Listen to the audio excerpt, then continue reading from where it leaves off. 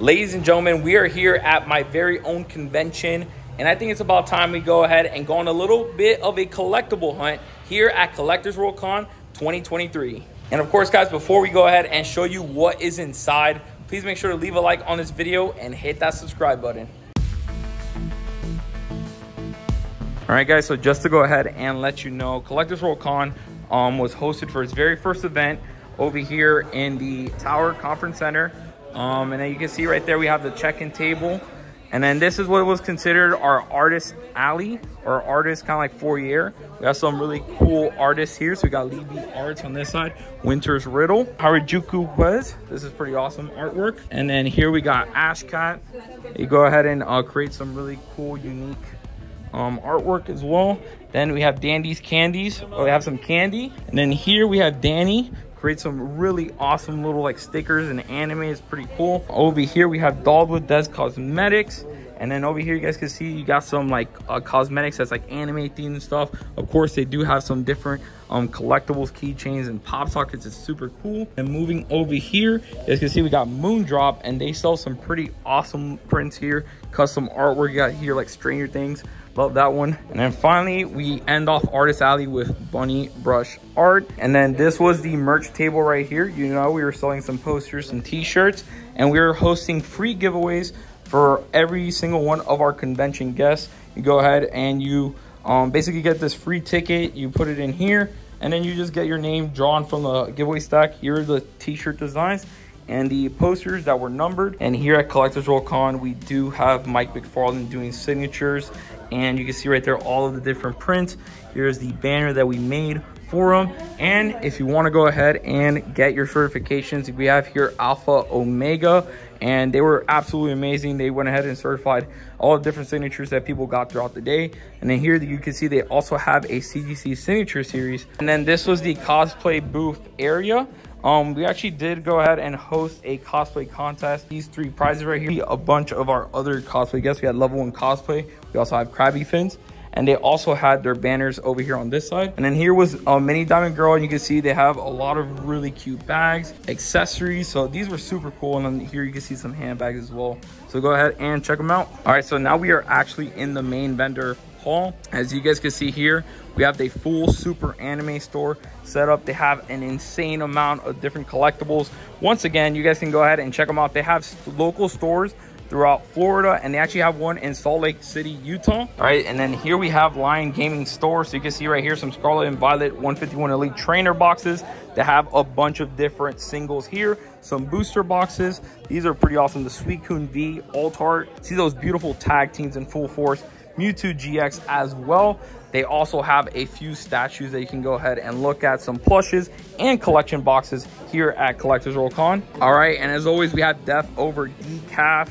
I mean, they have some of the best terrariums in the game. Look at this. They got some Attack on Titan. They got some Naruto, Tokyo Ghoul. My friends absolutely loved it. We got some pins on this side. Here we have some Pokeball terrariums as well. And they also have some hanging terrariums that you can go ahead and display.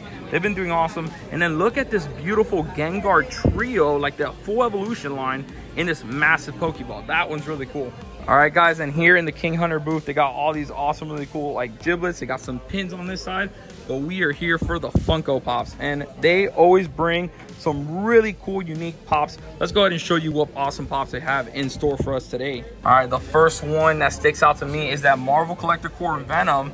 That one's a really cool one, 373. And with Attack on Titan, you know, having its last episode, of course, you have to show this formal Levi GameStop exclusive, Cheek Jaeger, Hot Top exclusive, and this Captain Levi Triple Anime exclusive. And as you guys can see over here, we have 11 Underwater Hot Top exclusive, the Patrick Bateman Chase. We also have over here some Chase Funko Pops right here. You got the Iron Maiden, Jackie Robinson, 11 with Electros, Deadpool Gamer, 11 with Egos Chase.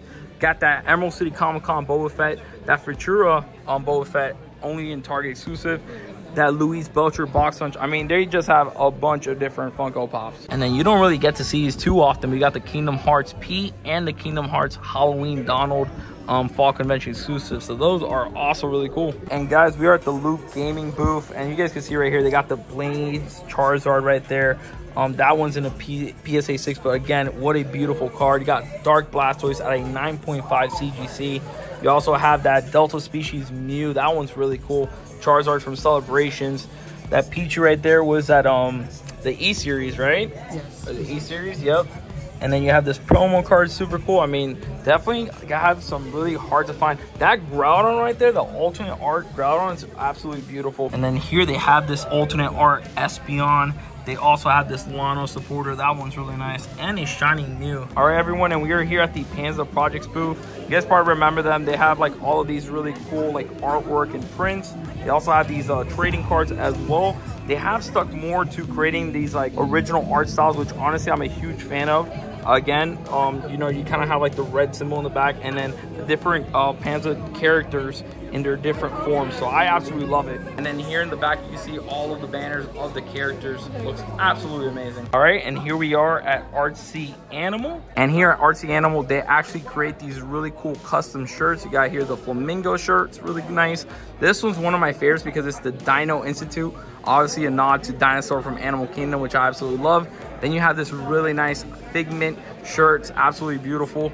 And then over here, if you're just a fan of sharks, these are super cool. It's like gummy flavored sharks, so these are super fun. They also have these different plushies right here, and you can see it's like a strawberry seal, which is super funny. Do sell all these really cool custom pins that you can go ahead and check out. They also go ahead and sell these different fanny packs that you can choose from, and these customizable beanies. All right, so we are currently here at Chris Cards and Collectibles. And the best part is, I have never seen this Miles Morales on a subway car in person, and I honestly think it looks really cool.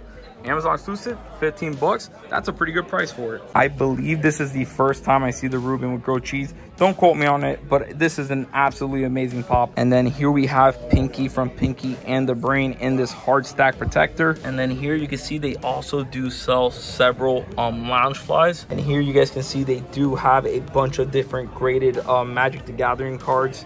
And then they also have some here that are just like singles, and then they have a bunch here just kind of like lined up that you can go ahead and look through. And they also have some singles as well. All right, so here we are in the Addictive Collectibles booth, and I do want to go ahead and point some that are really nice. So right away, you got the OG Bob Belcher from Bob's Burgers Funko Pop. They actually have the original Leonardo Funko Pop and Raphael in stock. And then here you guys can see this black and white Daryl Dixon, and this one is a Walmart exclusive. And for all the Cuphead fans, they do have a nice selection of them right over here. This is like a pop capsule. This is a Hot Top exclusive collector's edition R2D2. This is really nice. And then here are a few signed pops from the booth, and a bunch of different Pokemon Funko Pops as well. All right, and here in the Collective All booth, you guys can see they have quite a few Chase Funko Pops up there. They also do have a really nice San Diego Comic-Con Funko Pop here. And they actually have a sealed Fun Days Box of Fun box from 2021. This was like the at-home when they did the Olympics. And then you guys can see right there, but they actually have two different Doug Funko Pops. They have a flocked Hot Topic exclusive. They have the regular one. And then you can also see a few different chases. So you got the Scuds and Stitch Glow chase. You got the Inumaki chase. Over there, you can see a bunch of different like hard to find Harry Potter Funko Pops. You got the Bogart as Snape. Got the Remus Lupin Hot Topic exclusive, Basilisk, Target, and the Rita Skeeter San Diego Comic-Con sticker, and a Funimation exclusive Stitch. That one's really nice. So here we are at the Figures from Japan booth, and I absolutely love all the different banners that they have over here of different animes. But of course, they do have some nice Funko Pops for you to choose from. But the Madara Uchiha Glow in the Dark Dragon Trading exclusive, I have not seen that very often. And they also have this Grail Sailor Mercury from Sailor Moon. All right, and then on this side you see that Sally Hot Topic exclusive, the Maleficent Hot Topic exclusive, the Maleficent from the movie.